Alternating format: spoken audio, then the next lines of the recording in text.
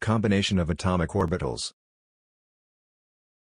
Atomic orbitals combine either by addition, or by subtraction, to form molecular orbitals.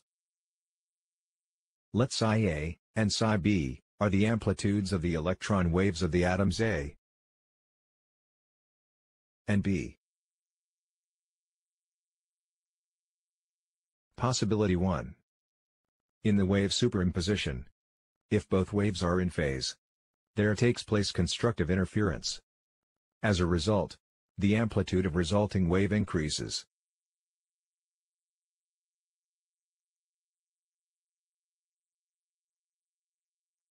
Possibility 2.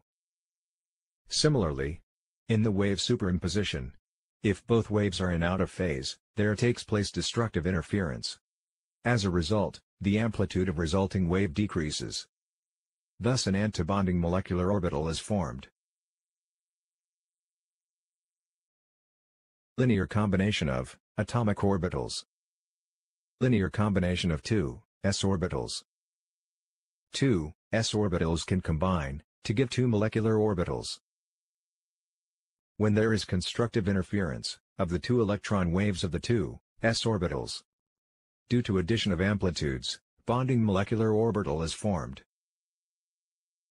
If there is destructive interference between the two electron waves of the two s orbitals, due to subtraction of amplitudes, antibonding molecular orbital is formed.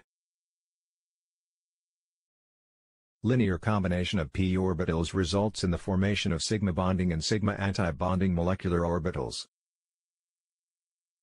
Formation of sigma p bonding molecular orbital.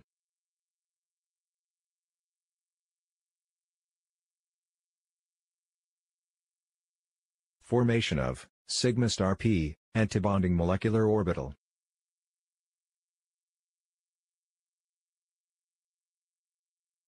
Lateral combination of p orbitals can result in the formation of pi bonding